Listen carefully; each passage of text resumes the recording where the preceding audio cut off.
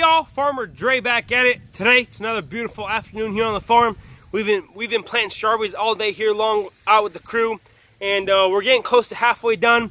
And I just want to hop on here real quick and answer some questions I've been getting asked a lot on YouTube and on Instagram. And if you guys don't follow me on Instagram, it's just Farmer Dre. I'll put a link down in the description. You guys can follow me. I post stuff there of what I'm doing currently that day. And anyways, I'm gonna answer a bunch of questions and explain how this Plasticulture strawberry system works a lot and more in depth about the science and everything behind that. So you guys stay tuned for today's video. If you guys haven't already, go ahead, hit that subscribe button, like this video. If you guys have any questions or comments, leave them down below. And don't forget to hit that notification icon, because I'm coming to you guys 3 days a week, Tuesdays, Thursdays, and Saturdays. And you guys stay tuned for today's video.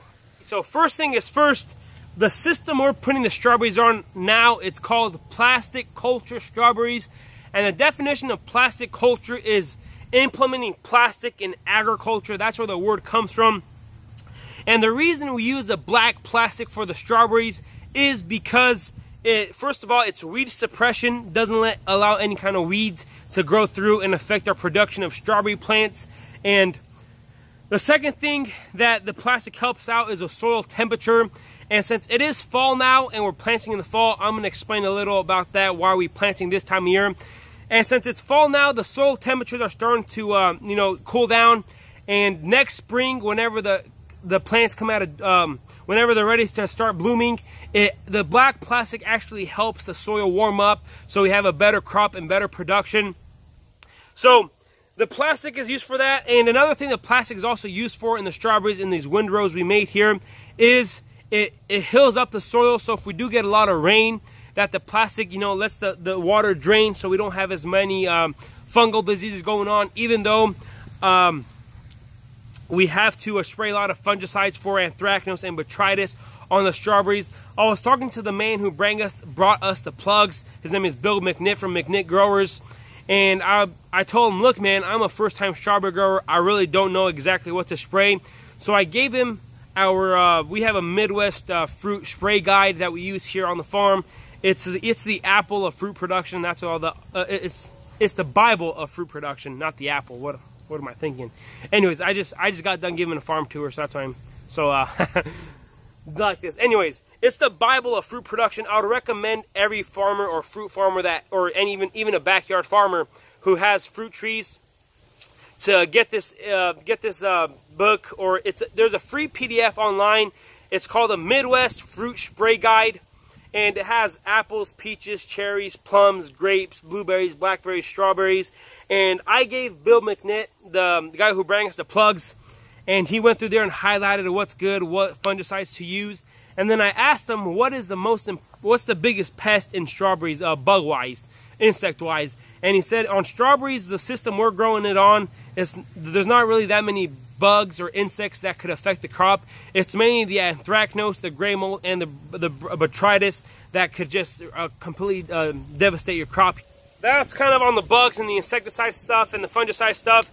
And one of the questions I get asked the most is, why are we planting strawberries in the fall? It's September now, and a lot of the home gardeners and the strawberry farmers, they plant them in the springtime. And the reason we're planting strawberries in the fall, these are a June-bearing variety. There's two different types of strawberries. There's a June-bearing and the ever-bearing. So the June-bearing, they produce one time, and that's the month of June. We're in Southwest Missouri here. We're in Zone 6B. So for us, it's a little earlier. Our strawberry season starts the first week of May and ends about the first, second week of June. And then the ever-bearing is you plant those in the spring, and as that crown develops, I'm gonna get to talking about the crown.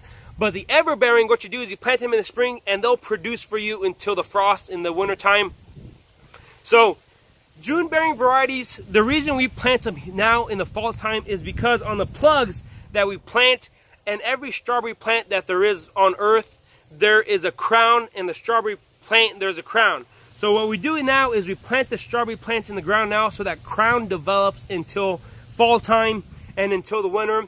And strawberry plants, they really don't go in dormancy. The correct terminology is they acclimate for the weather. So the strawberry plants, We plant them in September. They grow the plant and they grow that crown, and we're shooting for 4 to 5 layers of crown, because that's for every layer of crown, it's a set of blooms that the strawberry plant could put out. And whenever the strawberry plant puts out blooms in the springtime from that crown, there's 1 king bloom and 4 or 5. If you get 4 or 5 blooms, tertiary and secondary and tertiary and quaternary blooms.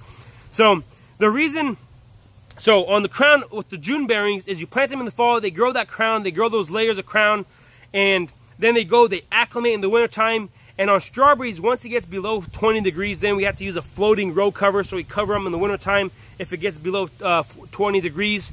And then during bloom season, so once the winter goes by, we'll take off and spring comes, we'll take off the row covers, and then the strawberries will come back to life, and the same leaves, the same crown, the same plant comes back to life. It starts taking up nutrients again, and that's a critical time to actually put on the fertilizer for the blooms and for your fruit.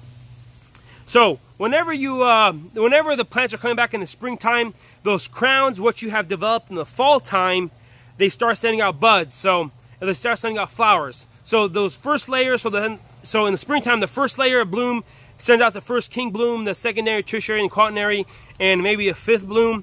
And then for every week that passes by, those layers keep sending out shoots, or sending out blooms, I'm sorry.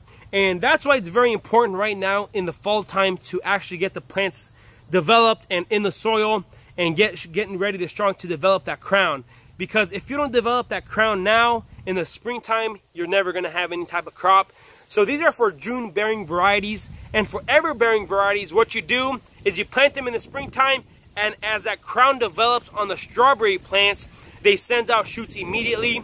And on the June bearing varieties, the crown acclimates and it sends out the blooms whenever it comes out of the winter. So, and on ever bearing varieties, if you have them for 8-month period, they're going to out yield the June bearing varieties. But for us, since we're in Southwest Missouri and in the Midwest, our summers are just too hot for us to grow June bearing varieties, or to grow ever bearing varieties, I'm sorry.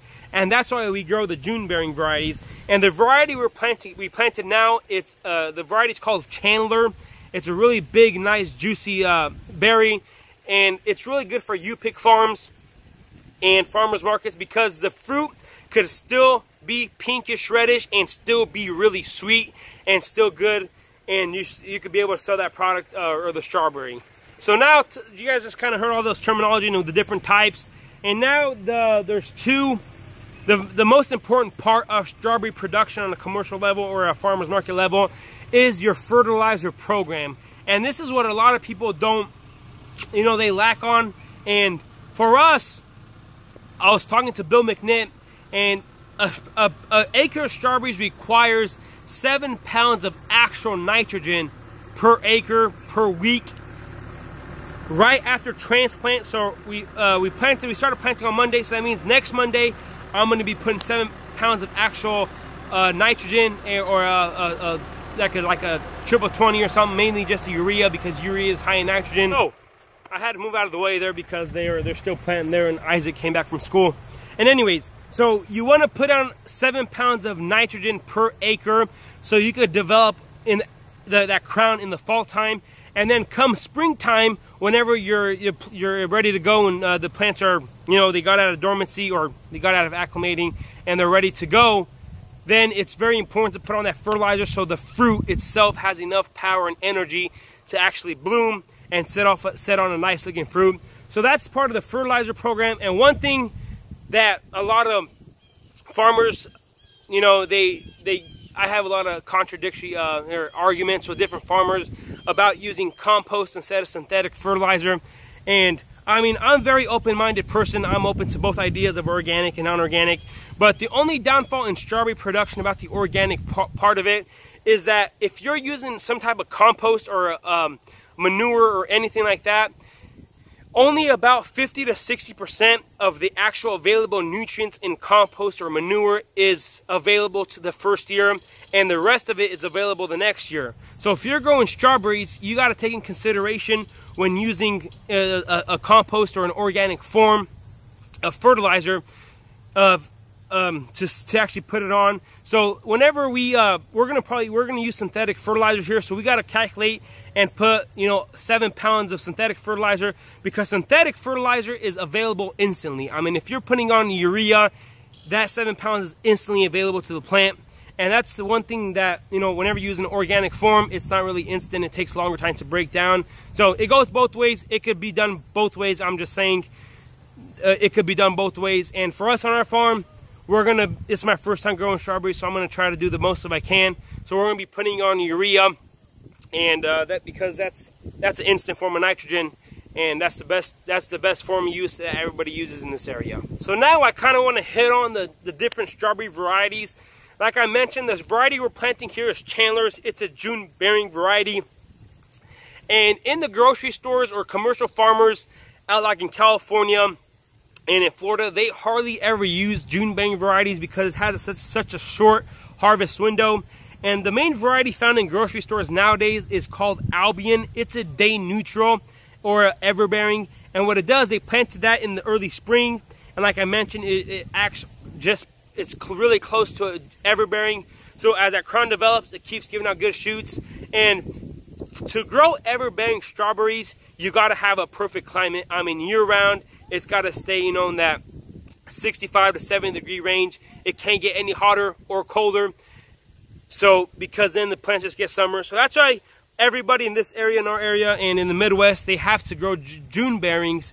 Is because, once June comes, and if you guys live in this area, you guys know, once June and July come, there's no way you could grow strawberries because it gets just too hot. And then it messes with the crown. And then if you don't have a crown, you're never going to have a fruit. So everything I just told you guys there, that's pretty much all theory about the crown and stuff. And without a crown, you don't have a crop. And a good way to tell you that you don't have a crop is whenever early on the plant puts out a bunch of runners. And I didn't mention that there's two different growing systems on the strawberries. So here you go. So we're using Plasticulture now, but the other version of growing strawberries is called matted row system. And in that system, you're not using any kind of plastic, you're using straw, and you put the straw down to keep as a mulch. And you want those runners because as you guys know, strawberry plants give out runners. And in this system, we have to pull out the runners because we don't want those. We want all the energy to go back to the actual strawberry plant, the mother plant. And in the matted row system, what you do is you just have like a strip of strawberry plants, and you keep the runners, and those runners will continue putting out crowns and shoots, and it just continues growing that way until you have like a big old mat of strawberry plants. So a lot of the matted row systems are not very viable nowadays because everybody's going towards this Plasticulture system because, I mean, everybody knows weeds are a pain in the butt to control. And if you're not using any kind of herbicide or anything to prevent the weeds from growing, you've lost the battle unless you want to be out here every day pulling weeds. So the matted row system and the Plasticulture system, they both work great. It's just whatever floats your boat. For us, we're using the Plasticulture system because it's the most effective and most efficient and most profitable, and it's gonna work. Alrighty, y'all, that's gonna be pretty much it for today. I hope you guys learned and understand, or you guys understand more about strawberries now. So if you guys haven't already, go ahead, hit that subscribe button, like this video. If you guys have any questions throughout the video, and I didn't explain stuff right, leave them down below. And I want to say thanks for watching up to this point. You guys have a good day, and we'll see you next time.